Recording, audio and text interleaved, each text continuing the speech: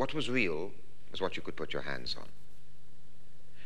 The idea that a thing is only real if you can pick it up may be connected with the idea of taking a thing to pieces to see how it works.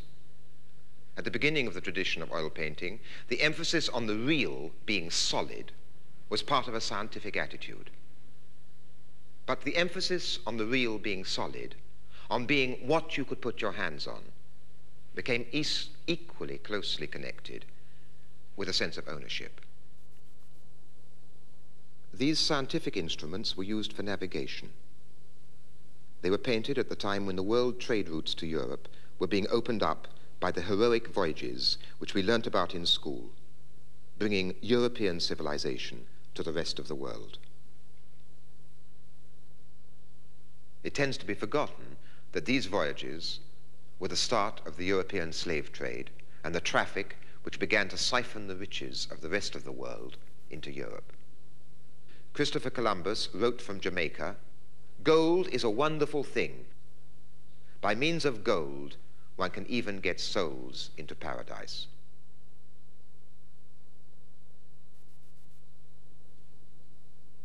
In 1519, Magellan set out to sail round the world. He and an astronomer friend with whom he had planned the voyage were to keep 20% of the profits made and the right to run the government of any land they discovered and conquered. This globe charts Magellan's voyage round the world. Beside it is a book of arithmetic, a hymn book, and a lute.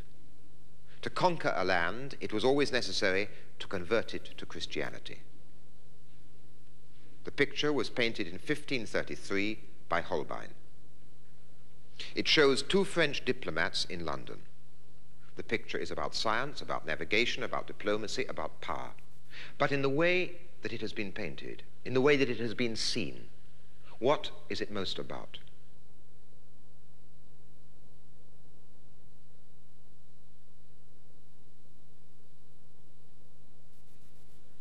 There is not a surface in this picture which does not denote wealth. There is not a surface which has not been elaborately and skillfully worked. Except for their faces and hands, every square inch of the canvas has been gone over numerous times by weavers, embroiderers, carpet makers, mosaic makers, leather workers, furriers, jewelers, and last of all, by Holbein the painter. They are two men convinced that the world is there to furnish their residence in it. The seafaring instruments have been placed on an eastern carpet. Without the first, the second would not be there. Implicit in the rise of European Christian culture was the destruction of other cultures. But the Europeans saw it differently. They believed that their civilization was in all respects more advanced than any other. The African kneels to hold up an oil painting to his master. The painting he is holding depicts the castle above one of the principal centers of the West African slave trade. Many works of art in other cultures and periods have celebrated wealth and power. Gods, princes, and dynasties were worshipped. But these works were static, ritualistic, hierarchic, symbolic. They celebrated a social or divine order.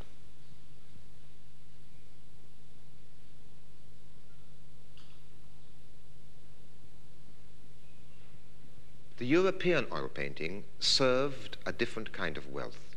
It glorified not a static order of things, but the ability to buy and furnish and to own.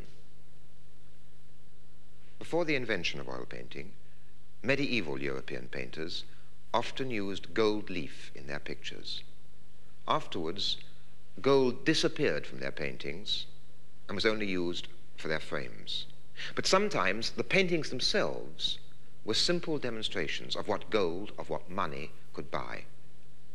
A certain kind of oil painting celebrated merchandise in a way that had never happened before in the history of art. Merchandise became the actual principal subject of these works. Eating is a pleasure, but these paintings cannot be eaten. They are a demonstration of something else. First of all, of the artist's virtuosity. Secondly, of the owner's wealth.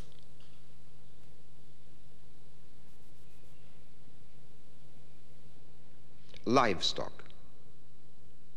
Not animals in their natural condition, but animals whose pedigree is emphasized and whose pedigree is a proof of their value, whose pedigree emphasizes the social pedigree of their owners. They are painted like pieces of furniture, a table or chair with 4 legs. Objects.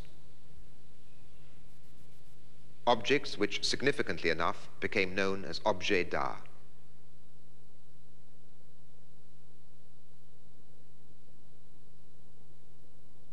Houses.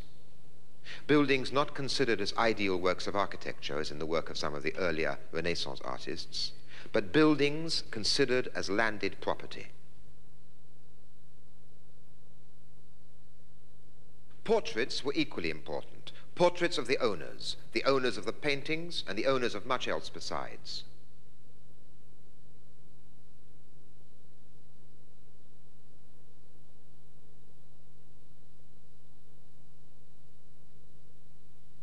These paintings did not directly celebrate what was buyable. They were records of the confidence of those to whom ownership brought confidence. Those who could buy banquets, horses, bulls, houses, hung on their walls generations of portraits, painted to celebrate a continuity of power and worthiness. There were hundreds of thousands of such portraits, but those they depicted represented an exceedingly small fraction of the population. The poor have neither annals nor portraits. Their lives are unrecorded. But again, the style with which the average portrait was painted reveals something about the basis of this confidence and of this so-called dignity of the sitter.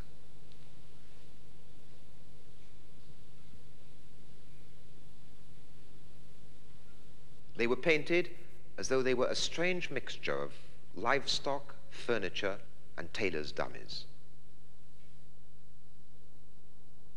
Every portrait is a record which says, I once existed and looked like this. These portraits say in a